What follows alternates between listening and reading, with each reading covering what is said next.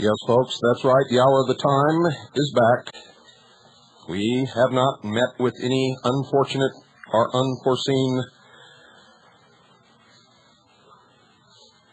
anything, as many of you may have thought. I want to thank all of you who called WWCR and Swiss America Trading, wondering what happened to the hour of the time. WWCR has been experiencing some kind of difficulties that resulted in the hour of the time being cut off precipitously during 4 programs over the last 3 nights. And between the cutoff of the hour of the time during this time slot last night and now, they have been working to iron out those problems, and I have been assured that without any unforeseen new difficulties or accidents, that it will not happen again. So we are here to continue where we left off before we were so unexpectedly terminated in the middle of the broadcast last night.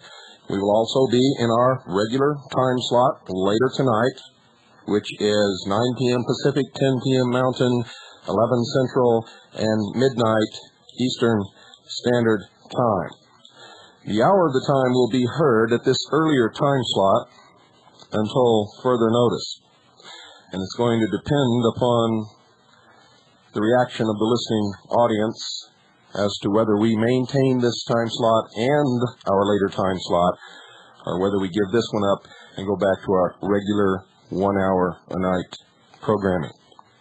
So if you want this program, the hour of the time, to continue in this early time slot, 5 p.m. Pacific, 6 Mountain, 7 Central, and 8 Eastern Standard Time, you need to call Swiss America Trading and let them know, ladies and gentlemen. Airtime costs an awful lot of money. None of the money from Swiss America Trading goes into my pockets, or anyone's pockets here, or anyone connected with CAGI. They pay only for the airtime. They believe in the message of this program. They believe in what we are trying to do, and that is wake the sheeple, empower the people, and save freedom for not just this country, but for the world. If you believe that this is an important message, then you need to talk to our sponsor. Irregardless of what happens during this time slot, ladies and gentlemen, we will continue with the later programming of the hour of the time. We will be in this time slot for at least another week, maybe longer. How many of you have seen USA Today, today's issue, December the 29th? If you have not, go out and purchase a copy of USA Today, the issue for today, December the 29th.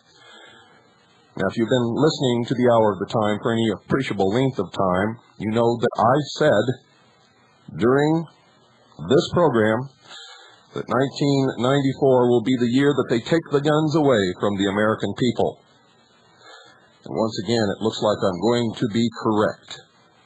I hate being so right all the time, folks, because it does not bode well for us. Believe me.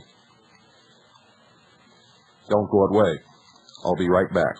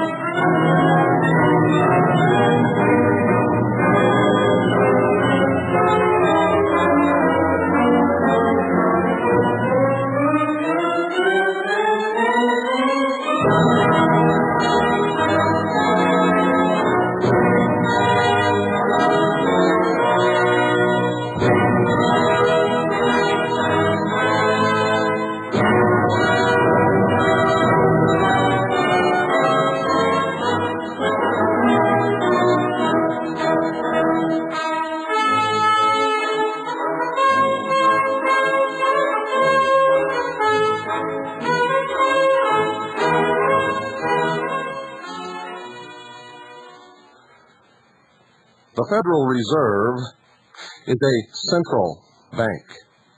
That's right, it is a central bank. A central bank attains, ladies and gentlemen, its commanding position from its governmentally granted monopoly of the currency issue. And this is often the unsung key to its power. Invariably, private banks are prohibited from issuing notes and the privileges reserved to the central bank. Now, that's the first quote, one of four, that I left off with yesterday. And we're going to continue from that point.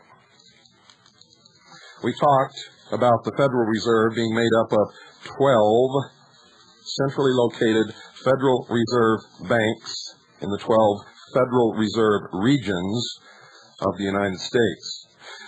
You learned that the Federal Reserve is a private corporation. It is not owned by the federal government.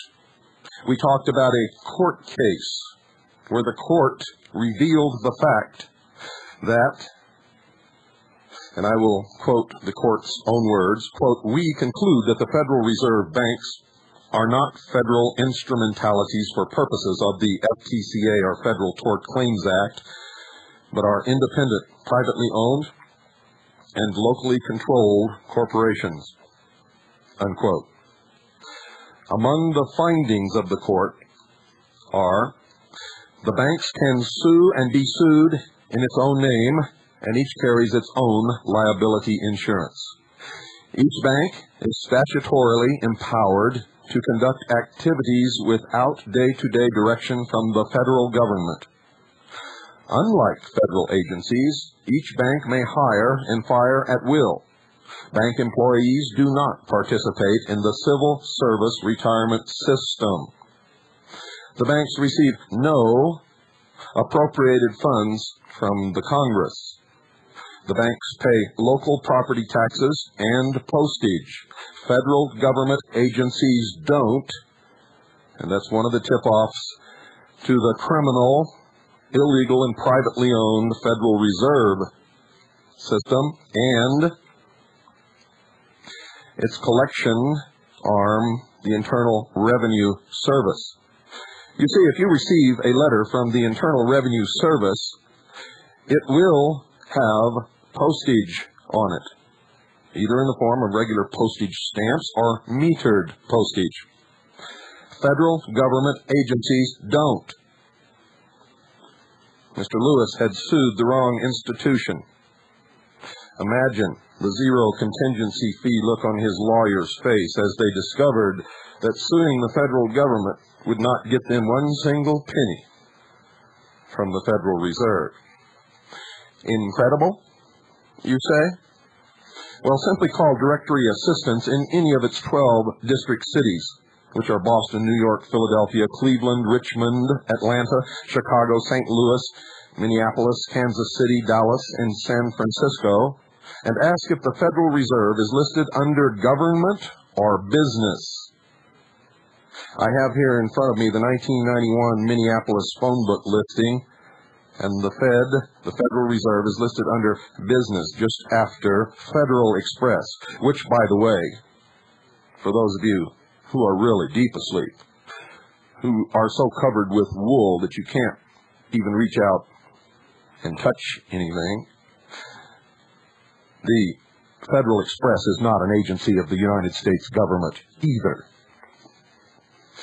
Even federal officials admit that, quote, "the federal government has not a dollar's worth of stock in the Federal Reserve System." That statement came from W.P.G. Harding, who was the governor of the Federal Reserve Board, and he made that statement in 1921. In a Computer World job advertisement, the Federal Reserve Bank of San Francisco pointed out, quote, "Some people still think we're a branch of government. We're not. We're the bank's bank." The importance of the Fed being privately owned is this.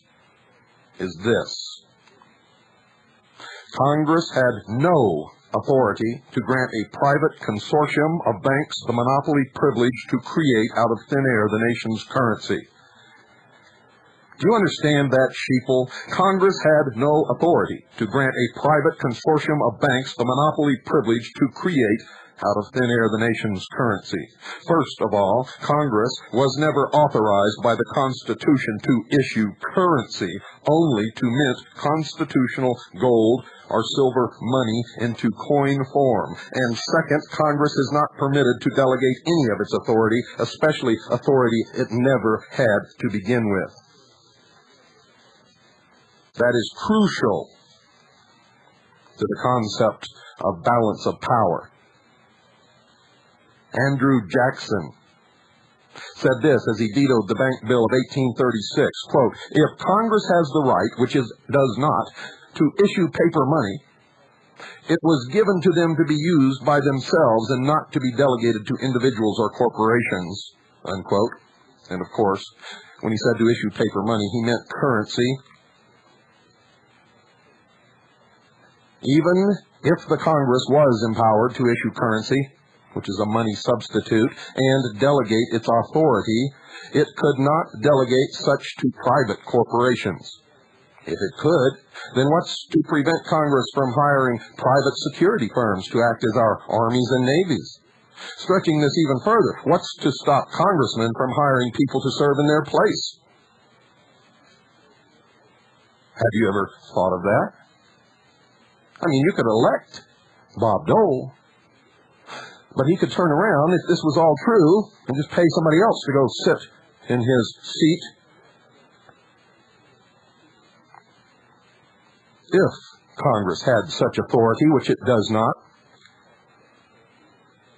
But we wouldn't have to worry about that, would we? Their own lust for power would prevent that from ever happening, wouldn't it?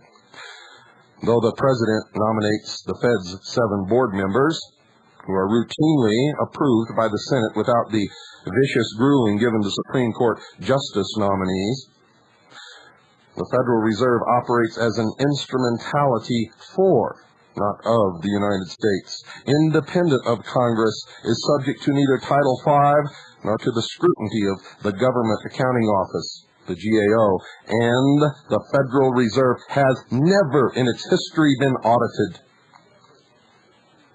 The Fed is also immune from state and federal taxation. They have never paid one single penny of tax at all, ever. And you're not allowed to sue them. How about that? If they were audited, it would disclose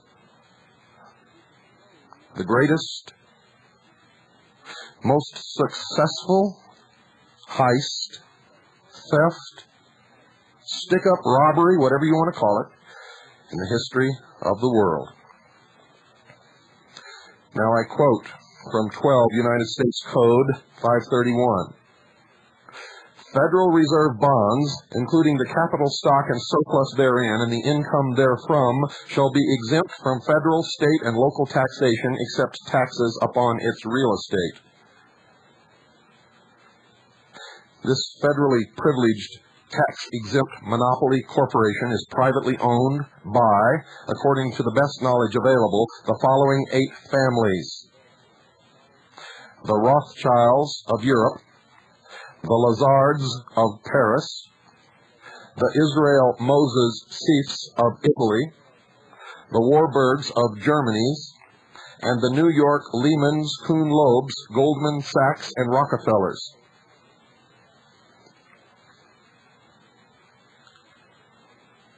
Now let's talk about how they create currency, literally out of thin air. Baron de Rothschild, the Adam Smith of international banksters, said this, quote, "Permit me to control the currency of a nation, and I care not who makes its laws," unquote.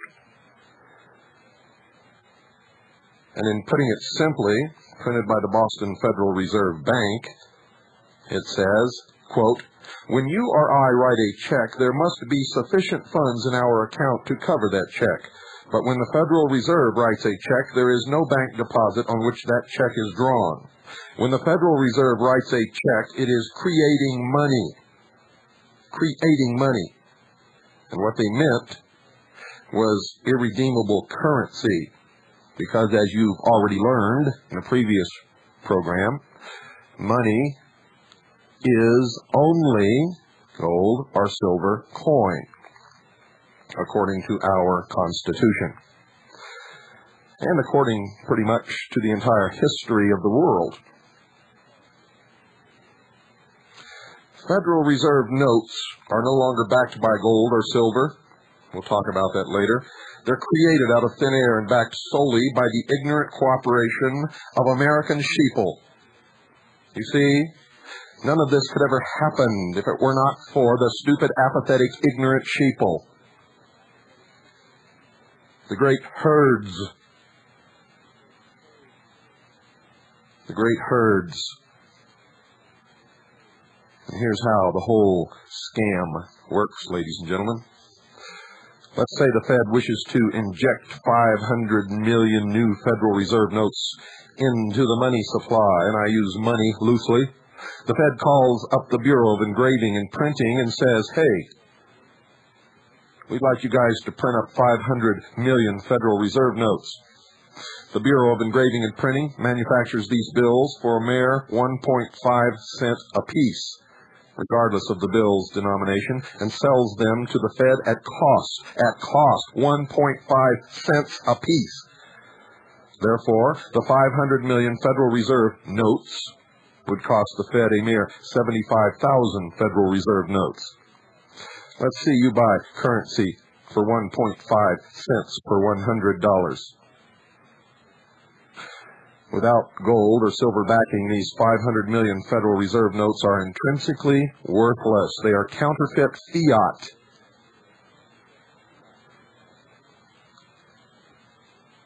Beyond the sheeple's ignorant willingness to accept them, Federal Reserve notes have no value whatsoever.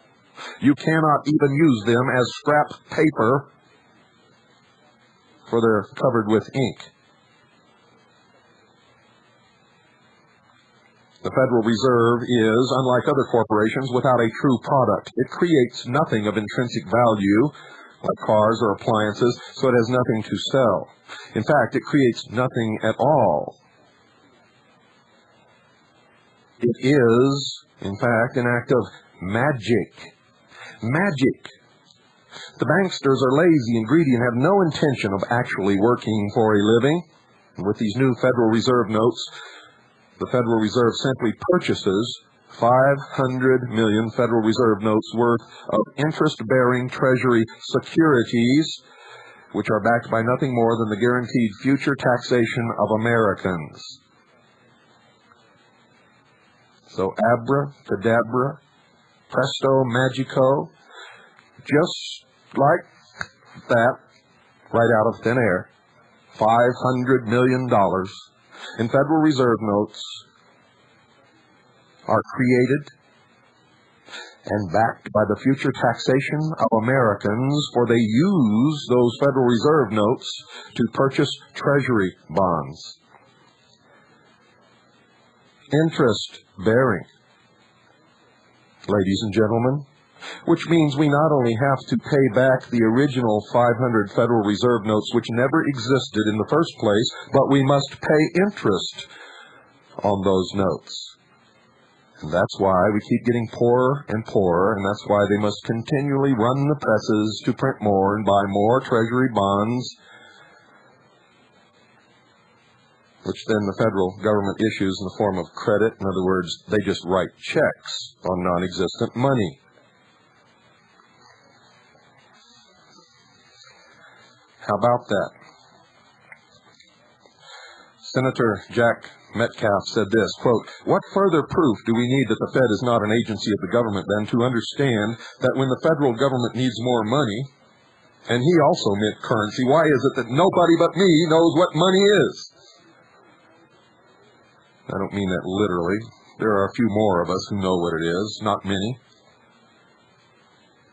The Fed does not merely create and print it as it would do were it a government agency. No, the Fed creates it as a loan and charges the government interest on it, unquote. Now, granted, ladies and gentlemen, the Federal Reserve could spend its Federal Reserve notes and make as much as $98.98 profit over its 1.5 cent cost per 100 Federal Reserve notes, but that's grossly unsophisticated for people of this ilk. Remember, the Fed is nothing but the largest counterfeiting operation in the entire world. Why spend your funny money when you can loan it out to suckers at exorbitant interest? When your debtors can't pay, simply foreclose on their mortgaged assets. Now that's power over the rubes. You know what a rube is? That's what people who work in the carnival call the sheeple. Besides, folks, it's more fun than going on a mere spending spree like some cretinous lottery winner. And do you really think they care if you counterfeit $100 notes in your basement? Do you really think they care? Not at all. In fact, you're printing $100 notes in your basement and putting them out on the economy actually helps hide their theft. You see, because when they do this, much of what they create is put out in the form of credit. In other words, no currency is even printed in many instances. For instance, if a Federal Reserve bank loans you $50,000, they do not create $50,000, nor do they have it in reserve. They just make a bookkeeping entry that they loaned you the money. Then they either issue you a check or credit your account, in which case $50,000 has just been placed on the economy that does not exist. Now, if all of you listening to this broadcast would attempt to just get enough cash to pay off every bill that you own, you would quickly discover that there is not that much currency in existence. And I'm just talking about the listeners to this broadcast. Most of you, in your daily routine, never touch a dollar bill. You use credit cards, or debit cards, or you write checks. Are you beginning to understand? That's why checks were created. That's why credit cards were created.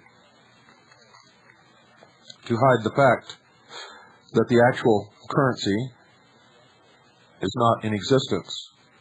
And in any case, there is no money at all,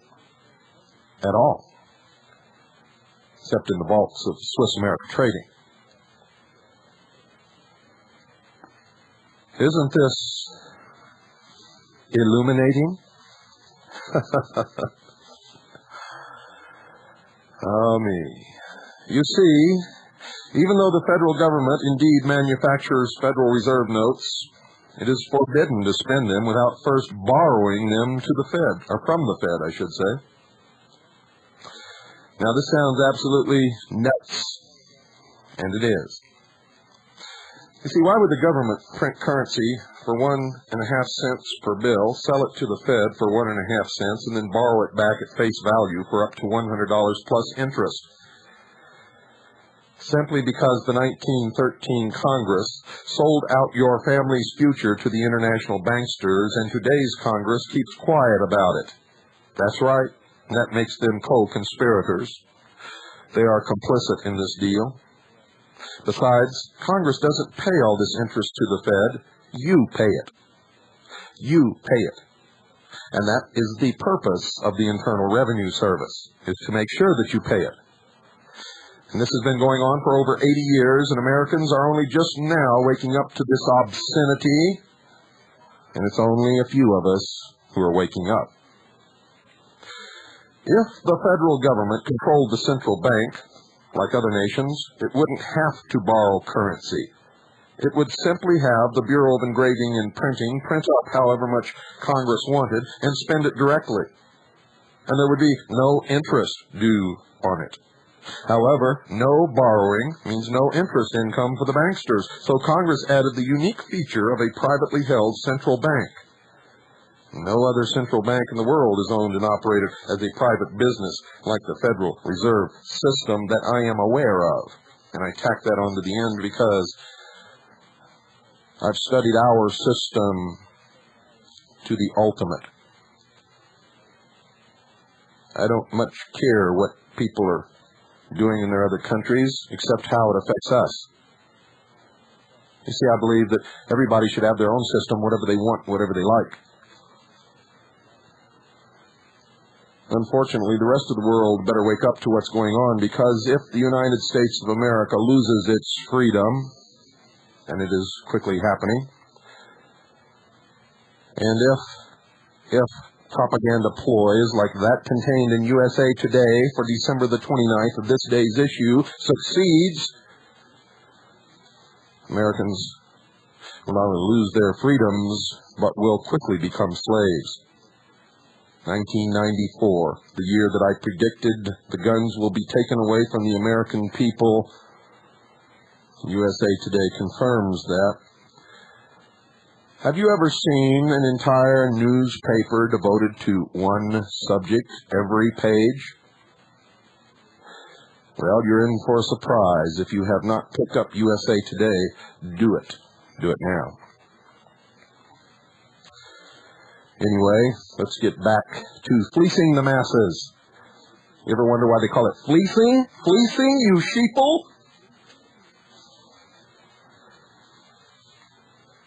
Back to the mechanics of the scam. Fleecing the sheeple.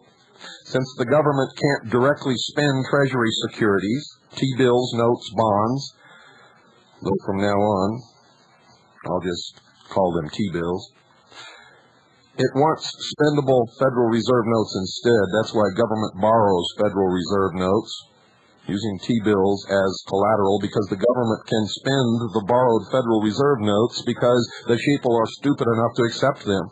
The Fed swapped Federal Reserve notes for T-bills, which make guaranteed interest. The Fed can't reap interest on its paper, the Federal Reserve notes, any more than the government can spend its paper T-bills. That's why they swap them. You see, one dirty little filthy hand just washes the other. So why doesn't the government simply sell its T-bills directly?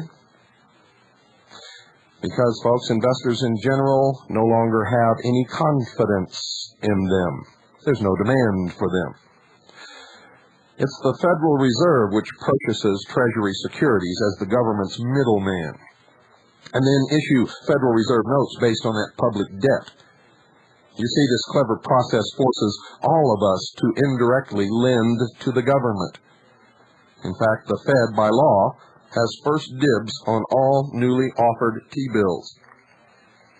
What the Fed doesn't buy, it sells through the Federal Open Market Committee, or FOMC, to its bankster cronies who own the only 12 firms licensed to buy through the FOMC, also called the primary market.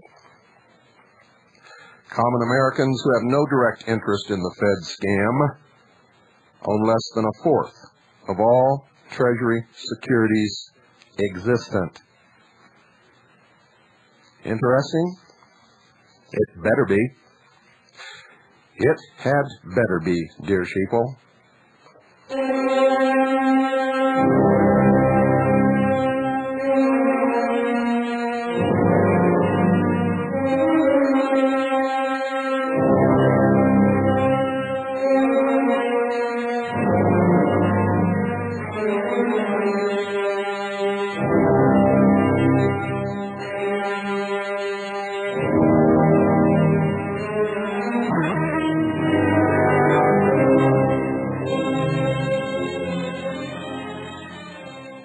Our sponsor, Swiss America Trading, can help you in the coming months and years to make sure that what you have doesn't disappear like a puff of smoke in the Magic Act as Federal Reserve notes are created out of thin air.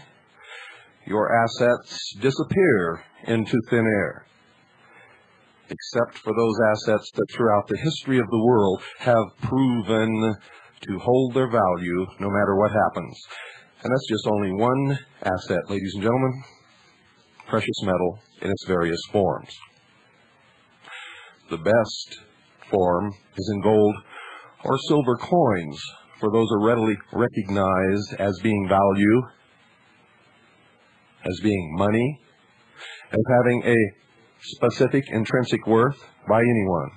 And in hard times, you can take one of those coins, gold or silver, it matters not which, into any alley or into any woods or into any back room and purchase whatever you need to survive on whatever market exists. And those kinds of markets always exist wherever people exist in hard times and in oppressive societies. We all know that. If you don't have what you need to barter what you must have, you will not survive. It's just that simple.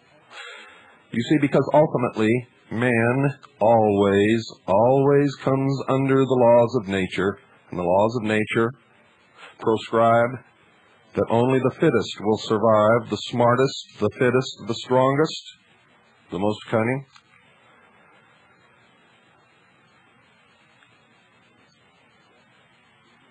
What do you have that you could use in this market were you to have to patronize such a market, the black market? How would you feed your family? How would you shelter them? How would you bribe your way out of a prison camp?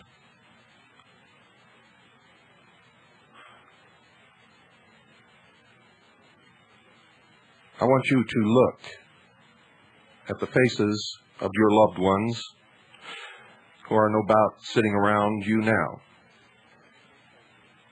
Look at those faces, and I want you now to determine whether you can honestly tell them that you have protected them against an economic collapse,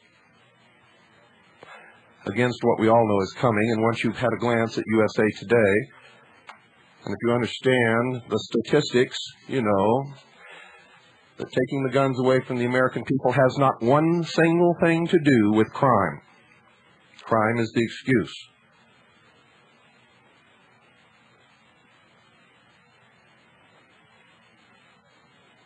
It is to protect the socialists against those of us who would rise up with gun in hand to reinstate the Constitution as the supreme law of the land, legally and lawfully, with the law and God on our side.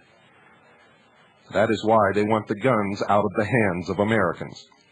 They intend to destroy this nation, destroy Christianity, and whether you believe it or not, Orthodox Judaism, and all fundamentalist religions, including the Nation of Islam and the followers of the Prophet Muhammad, because you will be asked to bow down to Mammon, to Baal, to the old god of the sun, Osiris, the light, Lucifer. And since there are many of us who will never do that, they must take our guns away from us.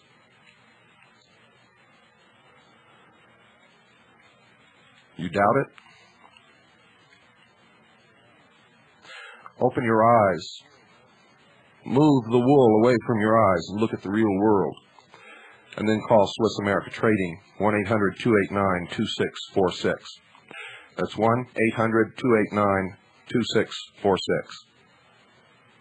They're good people there. They're honest people. They will treat you right.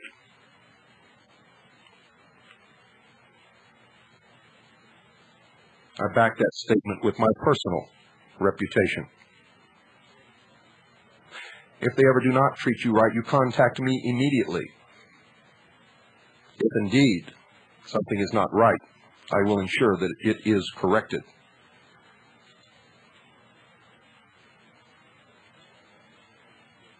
Call now, 1-800-289-2646.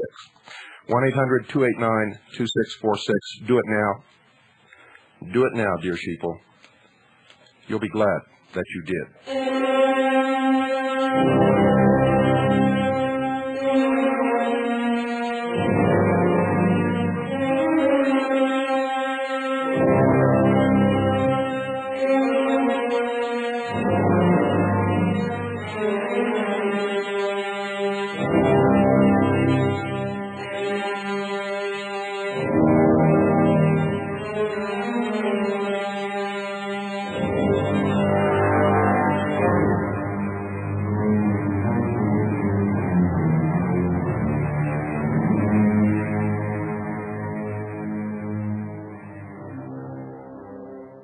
Howard S. Katz, in his book, The Paper Aristocracy, said, quote, "In reality, our government is bankrupt. The people do not have enough confidence in the government to lend it money. Were it not for the Federal Reserve, the government could not borrow enough to meet the huge deficits it runs. But the important thing to understand is that every time the Federal Reserve creates irredeemable Federal Reserve notes to lend to the government, those irredeemable Federal Reserve notes find their way into the banking system." Unquote. Money Facts from the House Banking and Currency Committee, 1964, page 9, makes this statement, quote, "Every circulating one Federal Reserve note represents a $1 debt to the Federal Reserve System. The Federal Reserve banks create Federal Reserve notes out of thin air to buy government bonds from the United States Treasury, lending Federal Reserve notes into circulation at interest by bookkeeping entries of checkbook credit to the United States Treasury. The Treasury writes up an interest-bearing bond for $1 billion. The Federal Reserve gives the Treasury a $1 billion credit for the bond and has created out of nothing a $1 billion debt, which the American people are obligated to pay with interest."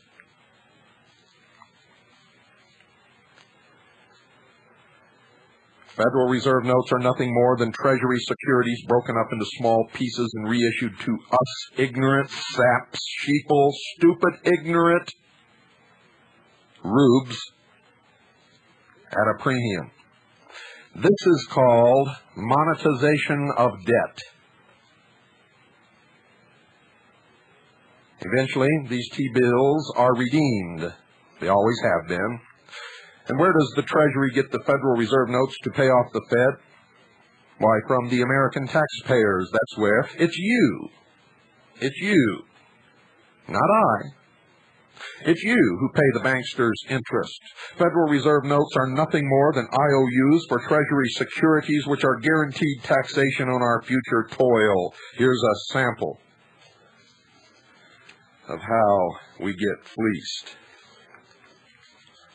Our labor is taxed by the federal government to pay off maturing Treasury securities owned by the Federal Reserve, which is owned by the international banksters.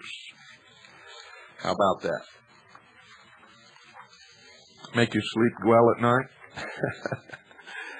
And you ignoramuses dare to stand up when I'm talking about saving the Constitution and the Bill of Rights and abolishing the Federal Reserve and making this country right. And the first thing out of your mouth is, how can you protect your assets? Well, screw your assets. You're going to lose your ass. And that's the truth. You want to protect what you have? Call our sponsor. If you want to make sure that you can keep what you have, you better get with me and get on target. Concentrate on your ass and forget about your assets. The American taxpayer, there's one born every minute. In The Income Tax, Root of All Evil by Frank Shodorov, it says, quote, government borrows on its ability to tax because taxes are its only source of revenue, the only security it has to offer the lender. You really think taxes aren't going to go up? They have no choice but to go up. They will go up and up and up and up. Because in this system, they can never go down.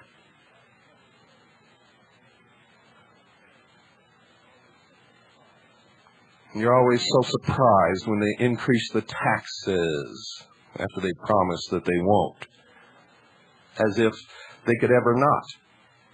They must. Why are Treasury securities considered the safest investment in the world? Why? Because American taxpayers are an almost bottomless source of wealth who have always allowed themselves to be robbed, fleeced, under the guise of income taxation. That's right. And it's illegal. It's illegal. It's illegal under the Constitution, and the Supreme Court has ruled that income taxes are, in fact, an excise tax and cannot be levied against an individual or his income. Sheeple.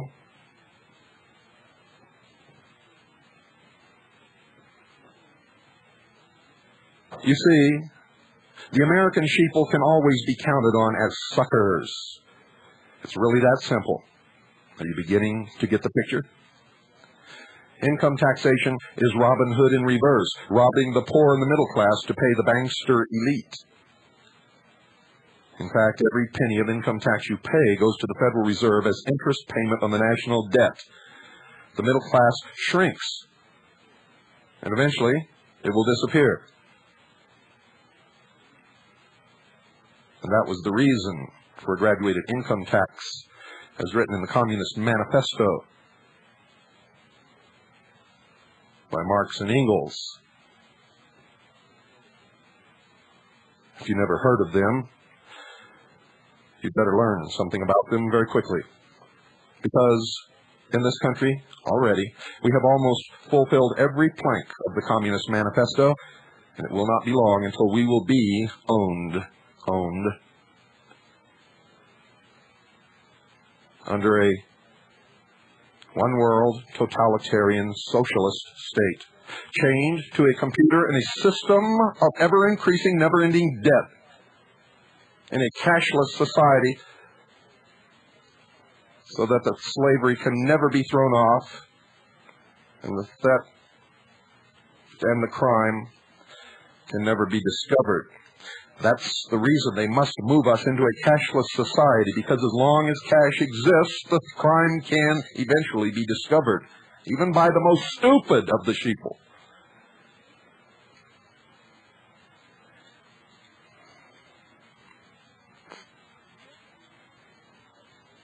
Every penny of income tax you pay goes to the Federal Reserve as interest payment on the national debt, and for nothing else.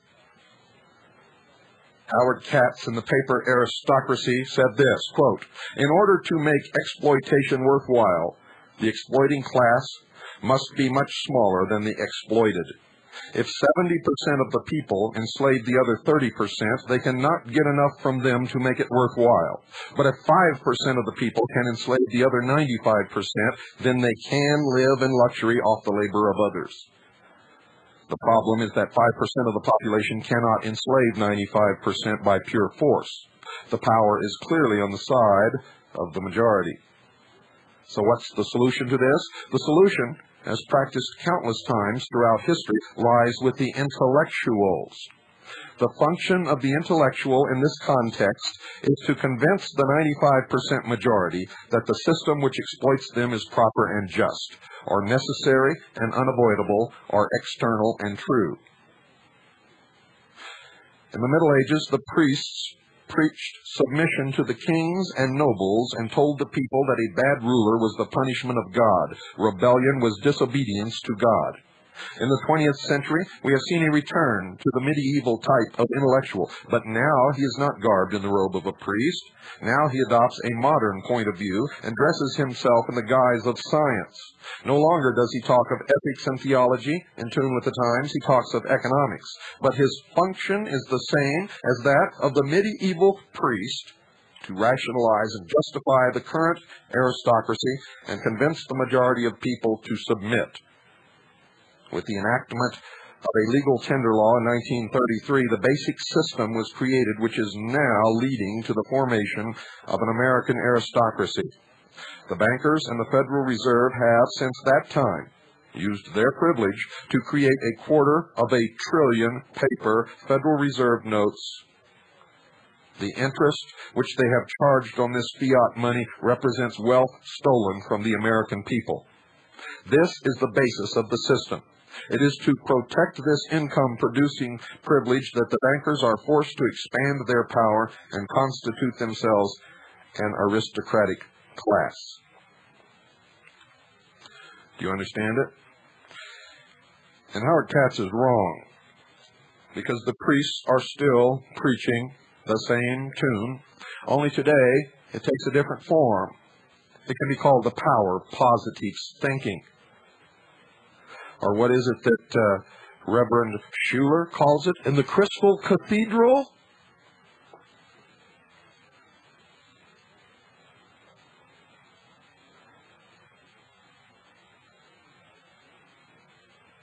What does he call it, folks?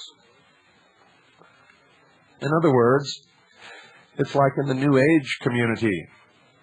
You must never identify a problem, for that's negativity, and negativity breeds negativity. You must think positively, and no matter how bad things seem, you must find something good about it.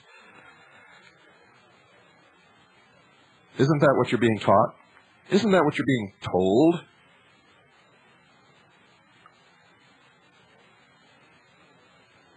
Oh, it sounds nice on Sunday morning on that TV set. Or if you're actually sitting in that big crystal monstrosity, that Christ would be the first to begin to rip apart. It all sounds so nice, but where is it taking you? Where is it taking you? Did you know, ladies and gentlemen, one of President Johnson's first executive orders after taking office was to rescind the issuance of $4.5 billion in additional United States note currency? Now, United States note is not a Federal Reserve note and requires no interest be paid upon it. These notes in $2, $5, and $100 denominations were not Federal Reserve notes. Printed from 1862 to 1966, United States notes were not based upon public debt. United States notes were interest-free. It was because of the real money, the gold and silver coin minted by the United States government, represented by United States notes, which could be exchanged for real money, gold or silver coin, that this country became what it was at one time, the greatest nation in the history of this world, with the freest people, with the most opportunity, the best education, and the most promising future in the world, but not anymore. United States notes were interest-free. No interest means no indentured service and no profits. You can imagine how thrilled the banksters were about this. You can just imagine. And you should look into it. Notice how the 1928 note said, quote, "will pay to the bearer on demand," unquote, while the 1963 note contains no such promise. Although the 1963 series U.S. notes were irredeemable for real money and thus inflationary, at least they did not secretly enslave the public like Federal Reserve notes.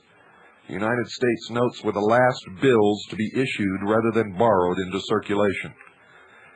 Lincoln's and JFK's assassinations already have many eerie similarities.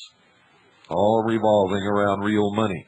Could their common association with debt-free currency unlock the mystery?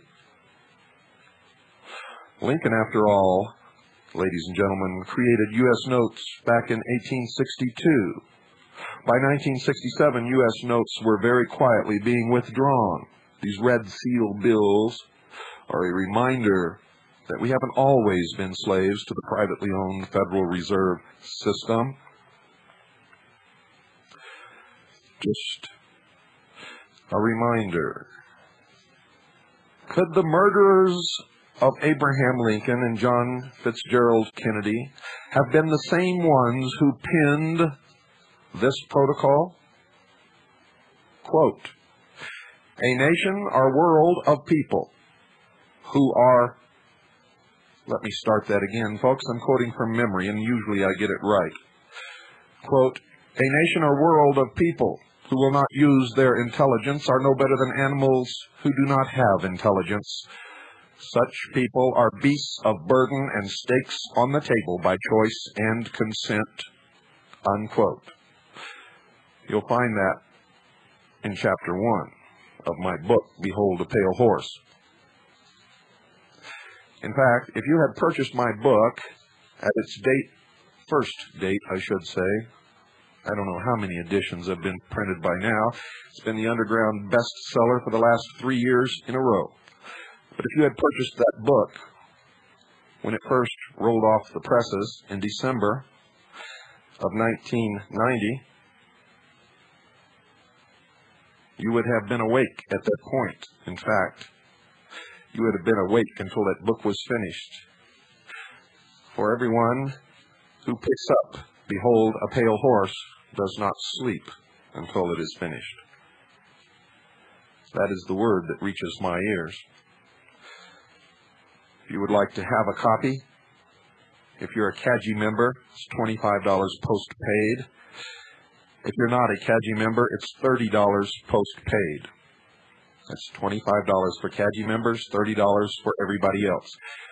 Send it to William Cooper, P.O. Box 1420, Sholo, spelled S-H-O-W-L-O-W, Arizona, 85901. That's P.O. Box 1420, Sholo, Arizona, 85901. Remind me some evening to tell you the story of how this little town acquired the name Sholo. Good night, dear sheeple, and God bless you all.